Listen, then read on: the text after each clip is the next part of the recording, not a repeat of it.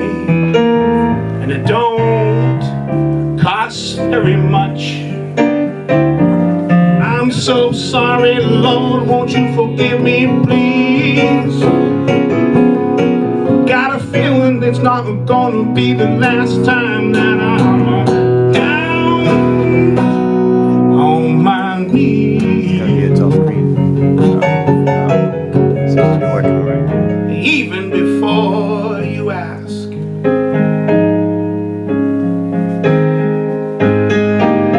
How long can you falsify and deny what is real? How long can you hate yourself for the weakness you conceal?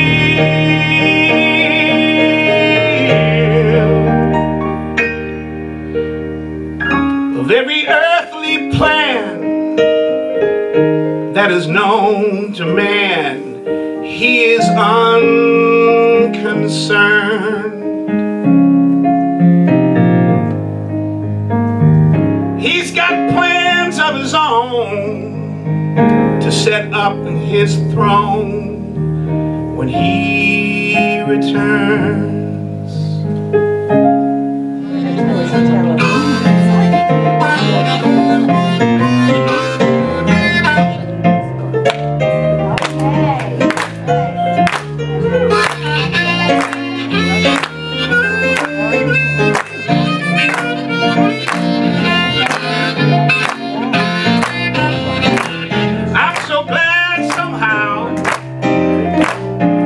Salvation now, it keeps the spirit moving in my soul.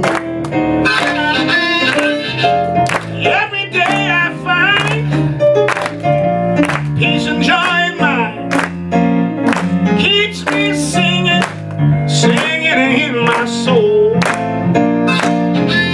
I'm just a pilgrim on this road, boy. Ain't never been my home. Sometimes the road is rocky along the way, boys. Sometimes the road is rocky along the way, boys. Sometimes the road is rocky along the way, boys. But I was never traveling alone.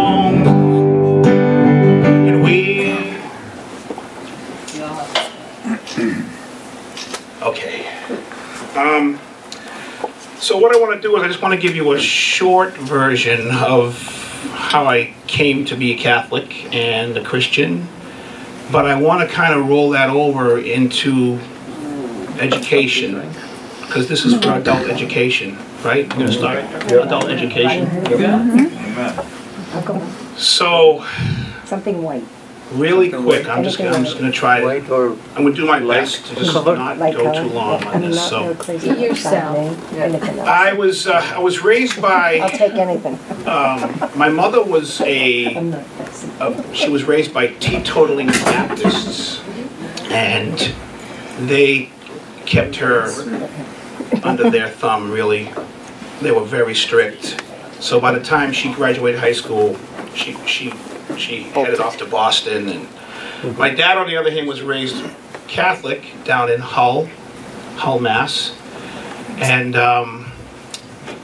he ran away from the church when he could, and so I wasn't raised with any faith at all.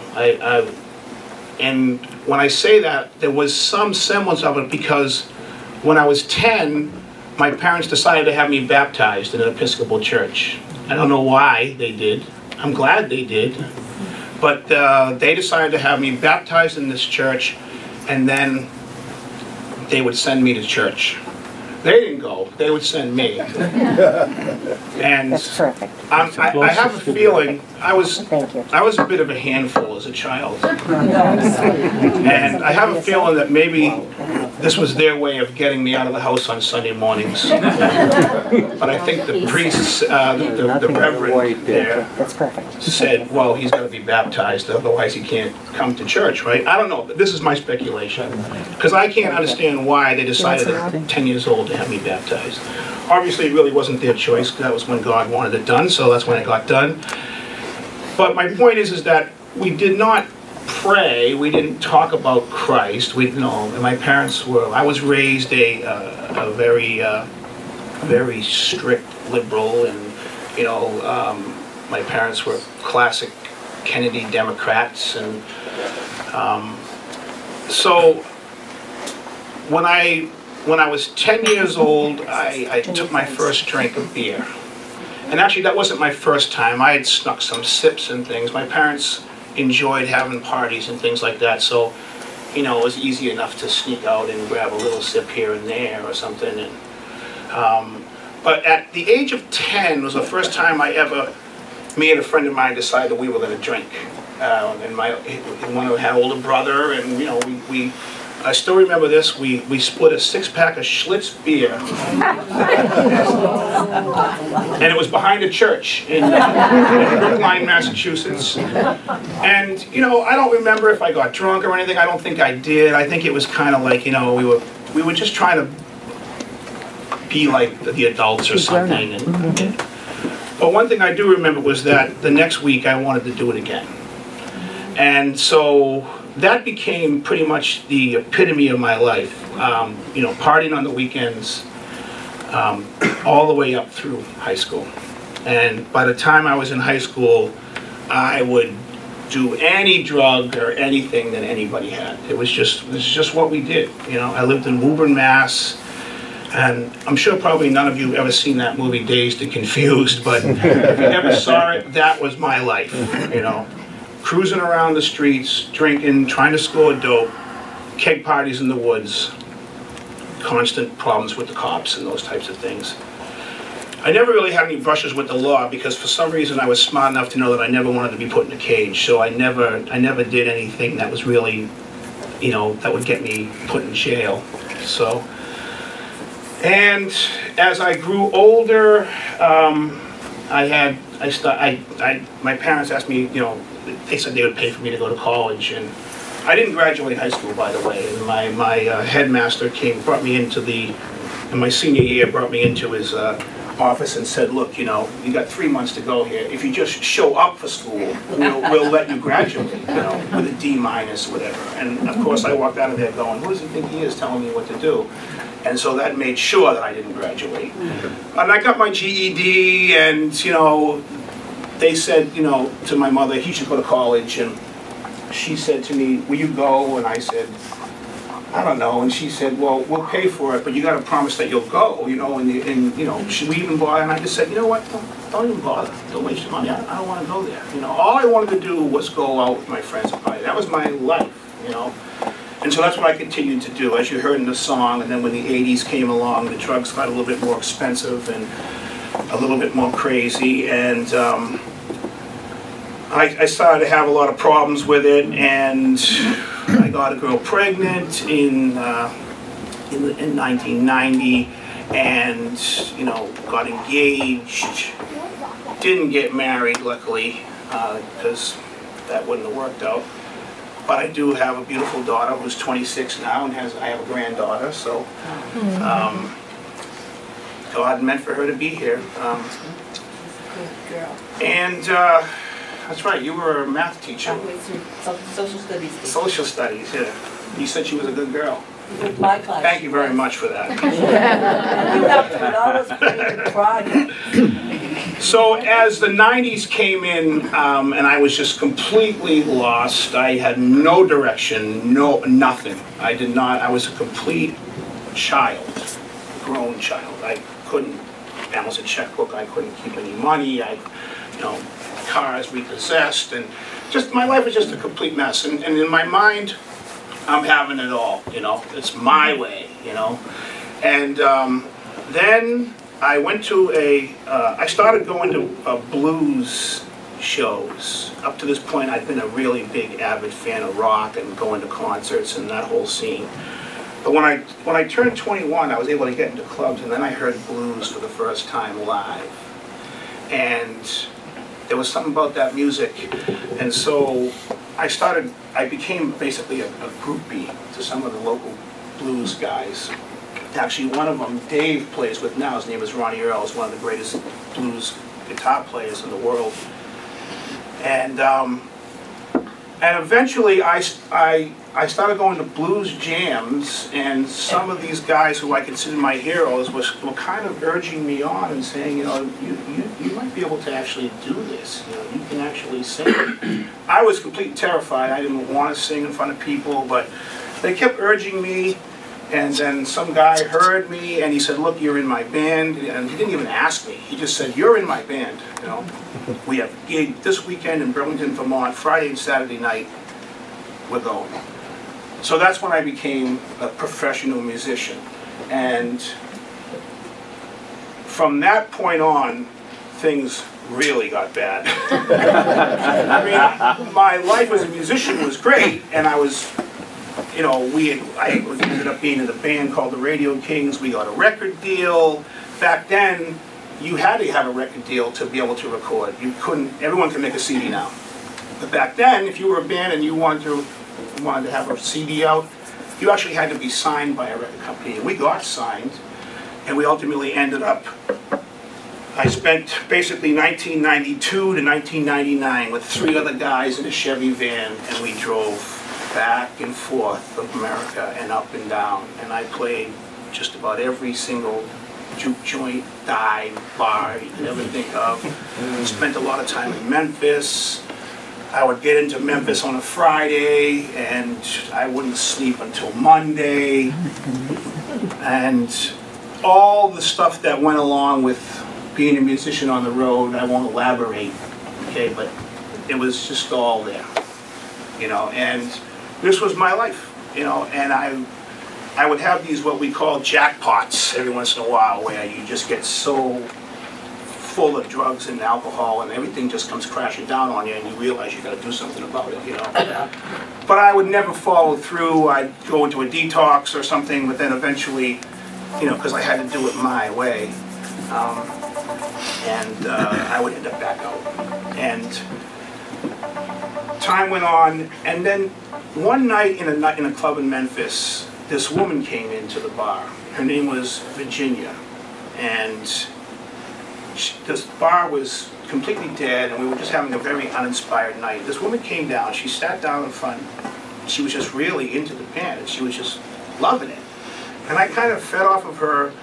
I said, oh, well, she's liking it, so, you know, we got going. And then she became a friend of mine, and she was like this person who, like, I can only tell you that she was one of these types of people that lost people find their way to her. And I realized that her boyfriend and some of her other friends were all these broken people, including me. So every time we'd go to Memphis, Ginny would come out, and then we'd always end up over her house. You know, and it wasn't a sexual thing. She was a friend. And one night, when I was talking to her, I just said to her, you know, I'm just a really bad person. You know, by now I had met my wife, Christine, and, you know, I'll let her witness someday, but I can just tell you that, you know, God meant for us to be together, because I have no idea why Christine stayed with me. I put her through hell. And I'm on the road, I'm not even home, you know.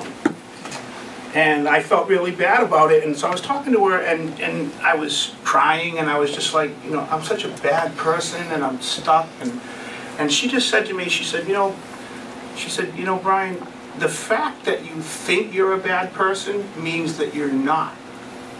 I said, what are you talking about? She said, well, if you didn't think you were bad, then you wouldn't have a conscience, right? And she was also, I also should add, a Catholic, and she was very religious. And we'd go for these rides through Memphis, and she'd go by a church, and she'd say, hi, baby Jesus, every time she went by a church. And she was just this amazing person. And so I wrote a song about her. And I wrote these lyrics, and then when I brought the lyrics to her, I was saying, look, I wrote this song about you, and she was saying, like, I was picking all these things for, like, artistic stuff, these ideas that were coming into my head about flying through the streets of Memphis on a Mustang and all these different things. And she was reading the lyrics and she's like, you don't even know what you've written here. And she said there was all kinds of references in there that I shouldn't have known about, like that she used to own a Mustang and all these different things. So we went back to Boston and I got the song together. We rehearsed it with the band, and then on the next tour we were going to go to Memphis, and I just couldn't wait to play the song for Ginny. And I went into the bar, BB King's on Beale Street, and she wasn't there. And then I found out after the gig that she was in the hospital. And what I forgot to tell you was that the reason why she was such an amazing person was that she had this very rare form of lupus, and that she was going to die. And she had all these doctors around her hospital bed scratching their heads, not knowing, and it went away. It totally went away. And after that was when she became this person that she was, that was just out for life and helping people. Well, it came back, and she was in the hospital. So I went to the hospital with her, and I spent the weekend with her in the hospital, and played the song on a little boom box for her. And then we went home to Memphis after the tour, and she was dead. And at that point in my life, I got this inkling that there was a God, that there was other things going on besides what I deemed them to be, and that Ginny was part of that because of the song and how everything worked out. So I kind of started to think of God and Ginny kind of sitting on a stool next to his throne, kind of advocating for me, Now I know Jesus does that now, but this is what my thought process was, right? And that's when I started to realize that I wanted to be a better man. I didn't have any desire to be a Christian or anything like that. So I started a new chapter in my life. It lasted 10 years. And I remember going to Central Park to see the Dalai Lama speak. I was looking into all these different things and searching and searching and searching. And Christine and I now had gotten married. We started to have children, and we started talking to each other saying, maybe we should take our kids to church or something, And we said, but we won't be Christian. There's no way we're going to do that. So we were thinking about maybe like Unitarian or something like that. Because I remember there used to be a Unitarian service on every Sunday mornings on WGBH, and it was really this kind of cool mishmash of cool music and speeches and things, and I was like, I think I can handle that, Anyway, I ended up, through the years I had started to work in Europe, and I went on this tour in Italy. And before I went on this tour, a friend of mine who was a Catholic, and we were driving to a gig together, and I said to him in my searching mode, I said, I understand the Father and the Son, but what's the Holy Spirit? I don't get that. And he, sorry about this, being a Catholic, couldn't really explain it to me. He went to church every week, but he didn't really have any knowledge, He said he kind of knew what it was, but he said, look, I got something for you. So he gives me a copy of Mere Christianity by C.S. Lewis. And he calls me like a few months later and he goes, I was wondering how you liked that book. And I had put it on the shelf and forgot about it. When he called me, I said, look, I'm leaving for Italy next week. I'll take the book with me and I'll read it. So I started reading it in the airport, and I couldn't stop reading it. I couldn't stop. I kept reading and reading and reading. I got over to Italy. And by the time I was done with that book, I said to myself, I think I can get this. I think I get this. And so for the first time in my life, and you heard the song, when I wasn't puking or something, praying to God to get me out of that, because I always seemed to go to that when I was in trouble. But for the first time, I actually got down on my knees and I prayed. And I remember all I kept saying was, I'm a sinner. I just kept saying it. I'm a sinner, I'm a sinner, I'm a sinner. And I was still smoking weed and drinking and, you know, doing things I wasn't supposed to do. But mostly I still knew that I wasn't that good guy that I wanted to be. I knew I was falling short, especially with my wife and my family. So, the only thing I can tell you is that I felt God come into the room. I can't tell you how it happened or what. I just know that I was burning this candle. I was in Switzerland, southern Switzerland, and it was just before the gig, and I got down on my knees and I prayed, and something happened. Okay, and I went to the gig, and I just went like, all the guys in the band were like, what's got into you, you know? And I got back to the room that night, and I prayed again, and I prayed again, and I just, you know, the feeling was just overwhelming, you know? And I just knew, I don't know what I knew. I can't explain this, but I just knew, right? So I went to sleep, and when I woke up the next morning, I literally woke up, it was a Sunday morning, I literally woke up to church bells ringing. I opened up the shutters, I'm surrounded by the snow-capped Alps in this quaint little Swiss town. And the first thought in my head was, what happened last night didn't really happen. I said it was just some kind of figment of my imagination. And I went into a deep depression because I couldn't believe that I was doubting it. I couldn't believe it. And let me know how I'm doing on time here. So, keep going. Another 5. Okay, so I have to tell you this part because this is where it really gets strange. So, we go to the club and we have to load out because we left the stuff in the club overnight, and we have to drive back to Italy. And this is where it really gets really weird. So, I'm sitting there and I'm in a complete depression, and I can't believe that I'm doubting this. I know now that it was Satan. Because they were like, you know, we're losing the Templeton account, you know, get some people on it. So this song comes on the radio or on the jukebox, whatever, and it's the song by Prince, and it's called "I Will Die for You." And I don't know if any of you are Prince fans or ever heard that song, but I am a huge Prince fan and have always been. And that song was on his record called 1999. And if you ever saw that movie and heard any of the other songs on that record, they're filthy. I mean, they're just totally inappropriate and not Christian at all. Okay? Prince's whole vibe was a sexual thing and just a whole, you know, in your face, right? And then this song's playing, "I Would Die for You," and I'm sitting there, and the bass player's saying, "What's the matter, Brian? You're depressed. You can't, you know, you're missing your family." And I'm like, "Yeah, I'm missing my family." I'm going through all this. The rest of the guys in the band, they all speak Italian, and they don't know anything about what's going on with me. So all of a sudden, the second verse of this song comes, and this is how this verse goes. It goes, "You're just a sinner, I am told. I'll bring you fire when you're cold. I'll make you happy when you're sad. I'll make you good when you are bad. I'm not a human, I'm a dove. I'm your conscience, I am love. And all I really need is to know that you believe." Wow. That's the verse in that song. I'd heard it 1,000,000 times in my life and loved that song and never put it 2 and 2 together that "I would die for you" is Christ. And so that goes into my head, and all of a sudden, I was just elated.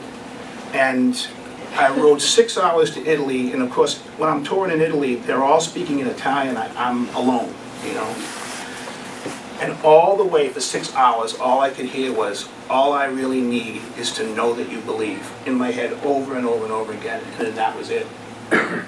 I was flying home the next day, and I went to the airport, and I'm getting ready to check into my flight, and Lufthansa, Alitalia goes on strike. I mean, instantly, when I'm at it, we're on strike, everybody walks out, right? They put us up in a hotel, and so I'm like, okay, I guess I have to be here another night. I'm praying again now, I'm really praying. I see this show on TV about George Foreman and how he was converted and all these different things. And then I prayed to God and I said to him, I said, God, you know I'm a Christian now. I know I'm a Christian. But I feel like I'm drawn to the Catholic Church. All right? And this is 2005. Okay? People are running away from the church at that point in time. And I feel like that's where I'm supposed to go. But I don't know. And I know Christine is going to go ape if I come home and say one like that. So I walk outside and I start walking around randomly and I'm looking at the stars and I look down the street and I see this little thing that looks like a bus stop. And it's a cinder block building, it looks like a bus stop, big enough for people to stand in. I'm walking down the street and I look over and it's this huge statue of the Blessed Mother. And there's candles all around it, and there's a picture of her holding the Madonna and child. And, you know, and I walk up and I said, okay, you know, I got it, you know. So now I got to go home and tell Christine. I get home, I tell her, you know, and I said to her, look, I got to talk to you, you know. And I'm coming home from a road trip, and she's like, oh. Like, she's thinking the worst, right? Like, you know, here we go again. And I'm like, I said, look, I just want you to know that I'm a Christian now. And she's like, what? I said, I'm a Christian. And I said, and there's more. And I said, I think I'm going to be Catholic. And she says, she literally says to me, that's the worst one. She's really upset. And so she says to me, look, can't we do something else? Some other Christian thing, other Christian church, just not Catholic, please. And I said, look, I said, do you believe that Jesus Christ died for your sins and was saved? And she said, no. And I said, well, look, just let me do this then. Just let me do this. And so I looked up and I saw St. Mark. And I came here the next Sunday, and I decided I had to read the Bible when I got home, and I decided to read John 3:16. I'd seen that in football games. You know? I saw it in football games and said, well, where to start? John 3:16, right? And I read that and I ended up reading all of John. And when I get to church, they're reading John. You know, and the gospel reading is Deacon Lee reading the gospel, reading John, and I'm just like, I know this. So I walk out at the end, I talk to Deacon Lee. I'm going to go fast now, sorry. I talk to Deacon Lee, and Deacon Lee says, well, why don't you come on in Tuesday, we'll talk about it. And I end up going into RCIA. And Paula Gaduti was the director then. She was the Catholic Church for me. I'll never forget that you might be the Catholic Church for somebody. Deacon Lee was, but Paula was the Catholic Church for me. She's the one who, you know, and so I went through RCIA, and Christine came along, and now I'm in her dust.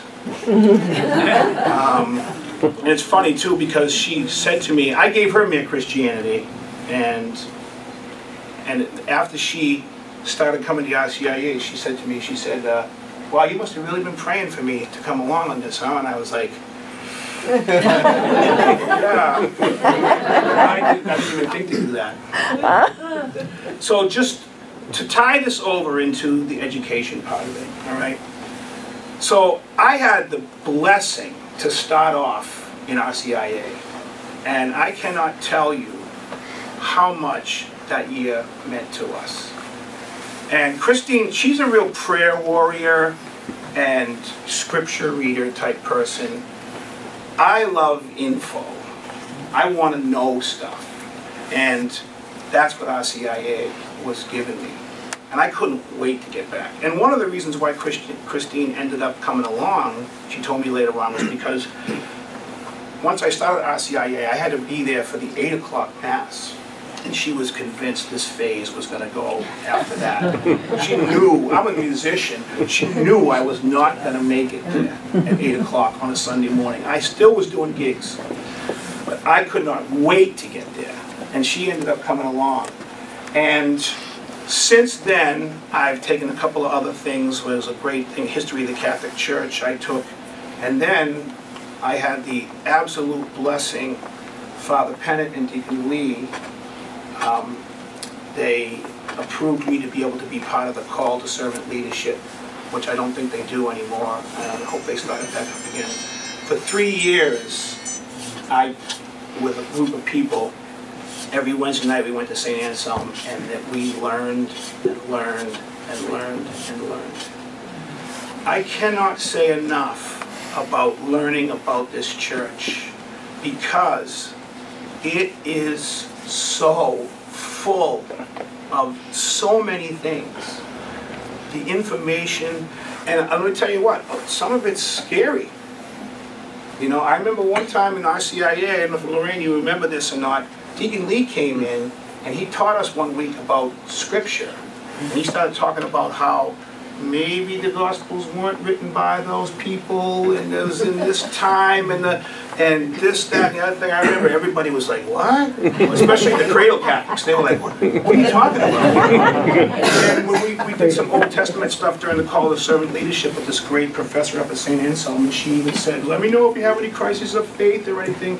Because, you know, the information can be a little scary, you know, because we want things to be comfortable.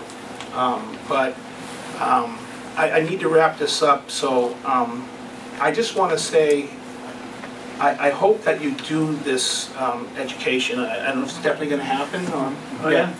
I strongly, strongly, strongly recommend that you learn about this church, and it also comes in really handy, because there's a lot of people out there who are against this church, and they're equipped to tear it down. And it's good to have a little bit of info, you know. They figure a Catholic's going to be a pushover. But you can kind of say, well, wait a minute here, actually, you're wrong, you know. So anyway, I've talked enough, and someday I'll write a book about this and you can buy it. But I'll fly away, oh glory, I'll fly away in the morning when I die. Hallelujah, by and by I'll fly away. Again. I'll fly away, oh glory. I'll fly away in the morning when I die. Hallelujah, by and by.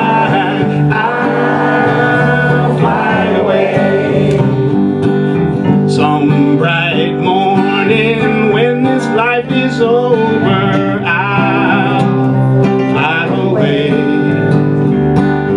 to that home on God's celestial shore. I'll fly away. Here we go. I'll fly away, oh glory. I'll fly away in the morning when I die.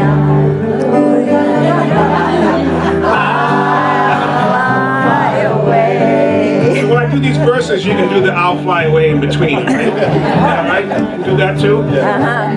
When the shadows of this life have gone, I'll fly away. Like a bird from these prison walls, I'll fly. I'll fly away. Chorus now. I'll fly away, oh glory. I'll fly away in the morning when I die. Hallelujah, by and by. I'll fly away.